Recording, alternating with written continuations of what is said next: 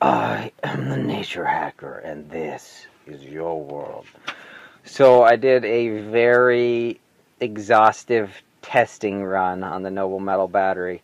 Basically, I just tested a bunch of different metals, and the results were quite interesting. The most important result is that with adding hydrogen peroxide, I can get, in the amp range for any metal.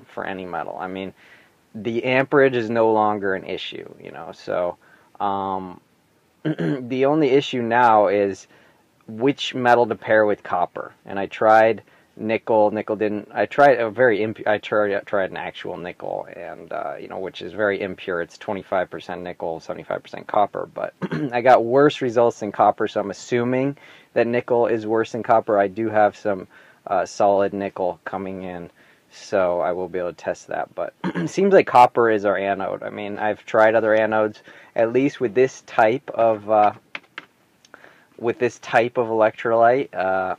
Copper is going to be the anode. If we use a very highly oxidating type of electrolyte, like chlorates, perchlorates, iodates, nitric acid, nitrates, if we're using those type of acids, then we might have a different anode. Our anode might be silver, or our anode might be platinum, something like that. But for now, with this pseudo non-oxidizing electrolyte, like the hydro acids, hydrochloric, hydrobromic, copper's our anode. That's just the way it's gonna be. So I tested copper with a bunch of other cathodes. And like I said, don't have to worry about the amperage. The amperage is going to be the same with, the same surface area. So the only issue is what the voltage is going to be. So copper iridium is our number one finisher. I still need to get osmium metal. I have some coming in, hopefully within a few weeks. So I'll test osmium. But copper iridium gave roughly tentative results, 1.2 volts. My piece of iridium was so small that I could only get that 1.2 volts for a split second, and I couldn't really reproduce it. So I have to get a bigger piece of iridium. So hopefully I'll be able to do that. I don't have the money to do that right now, but hopefully within a week or so I'll be able to buy a bigger piece of iridium. But great preliminary results there, 1.2 volts, which is magnificent. Our standard is gold, copper gold, and that's 1 volt. Copper gold, so that's a pretty good standard. But gold is overpriced. It's at $1,200 an ounce, which is even higher than iridium and everything else. So iridium is the way to go. 1.2 volts. So below iridium is ruthenium, which is pretty surprising actually. Ruthenium is 1.06 volts, and which is higher than gold. But ruthenium is only like $50 an ounce. Gold is like $1,200, so ruthenium is an amazing replacement for gold. The only problem with ruthenium is it's a little harder to plate, which I will get to plating later on. But okay, so that was number 2 was ruthenium, number 1 was iridium, number 3 was gold at 1 volt, number 4 was our good friend molybdenum, which is a great contender there because moly is just dirt cheap. You can make that sintered moly electrode dirt cheap. So I think the copper moly is going to be a battery technology in the future, but it's not the highest. It's 0.75 volts, which is pretty decent. But I always I go for the jugular, so I'm gonna go for iridium or osmium, whichever gives a higher result. And it's going to be challenging, as I'll get into later, but keeps me from getting bored, right? It's hard stuff, but it's worth it. It gives a big boost. So after copper moly comes copper platinum, and that gave 0.7 volts. So platinum kind of sucks. After that came copper rhodium. Rhodium kind of sucks at 0.63 volts. After that came copper vanadium at 0.6 volts.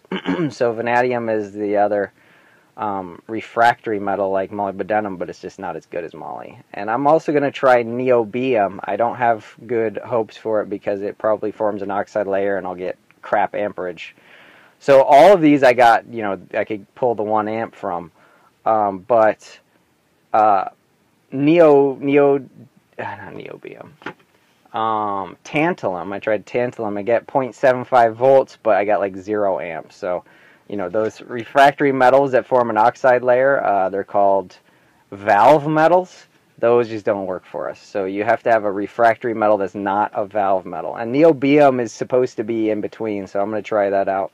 But really, right now, as far as refractory metals, molybdenum seems to be the only option.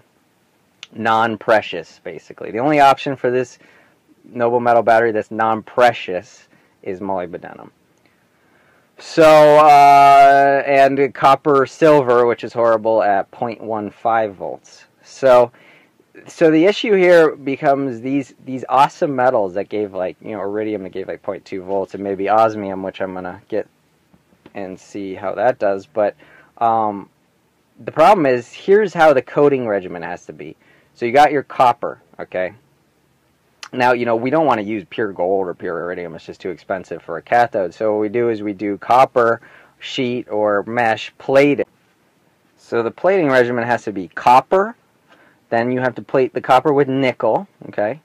Then you have to plate the nickel with gold, all right? And then you have to plate the gold with ruthenium. And then you have to plate the ruthenium with iridium or osmium. So that's the drawback, is that if you want to use these ultra high voltage metals like iridium, you have to go through this crazy plating regimen, right? So that's the only drawback. So I mean, gold is pretty a good choice if it were a good price, because it would just be copper, nickel, gold, But ruthenium requires you to plate with gold first and then ruthenium for not much of a gain in voltage, only 0.06 volts better for the ruthenium plating. But then the plating with iridium after that will boost you up to 1.2 volts. So pretty dang good there. And that's worth it for me. That's going to be really hard. Iridium is the hardest, most difficult metal to plate with.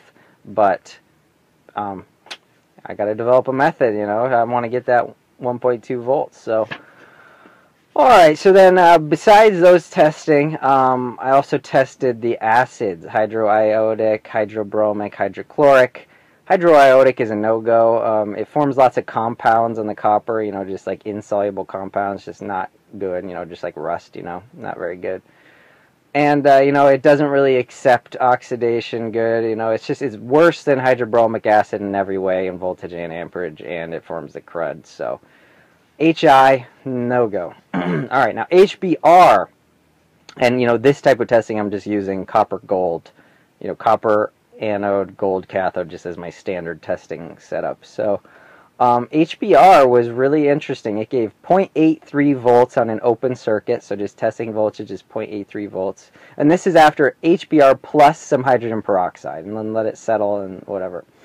And this is where we're at. So it's HBr plus hydrogen peroxide, and it gives 0.83 volts open, and then 0.7 volts on with a load, and it gives 0.15 amps.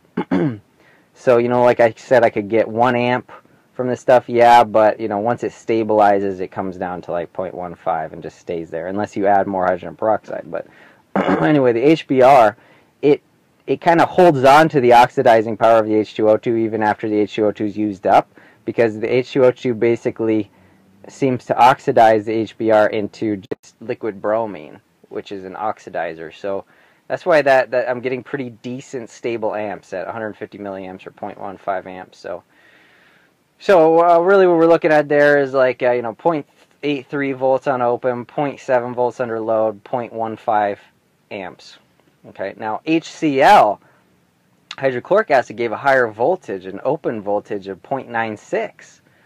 But under load, it seemed to go down to about the same 0.7 as the HBr. So, or in actual use, they seem to be about the same voltage. But then HCl goes down to 0.04 amps, so only 40 milliamps after it stabilizes for a while.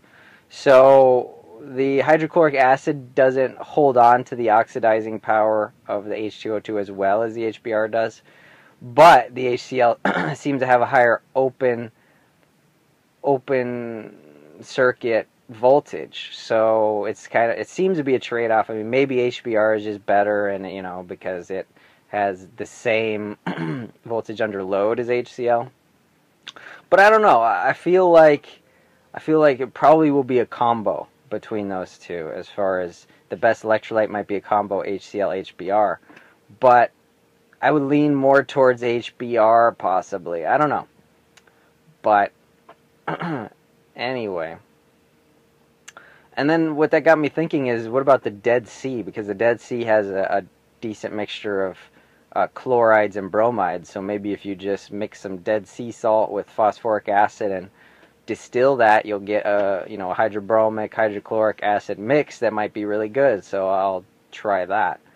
But HBr seems to have a little more promise just because it seems to hold the oxidizing power of H2O2. But I mean, if you're just bubbling oxygen through the electrolyte constantly, HCl might be better just because it produces a higher open current voltage or open circuit voltage. So it's a trade-off, with less oxygen HBr does better, with more oxygen HCl probably does better. So that's pretty much it. The current top contender for the noble metal battery, at least my version of it. I mean, these other metals I probably will find their own uses, and they will have good uses, but I'm going to go for the highest voltage possible, so I'll do iridium or osmium. I can't wait till I get some osmium in so I can test that out. But yeah, so that's pretty much it. That's pretty much everything. You can always watch this again if you it's really dense with info. So yeah, that's it. Thanks for watching. I am the Nature Hacker. Do work.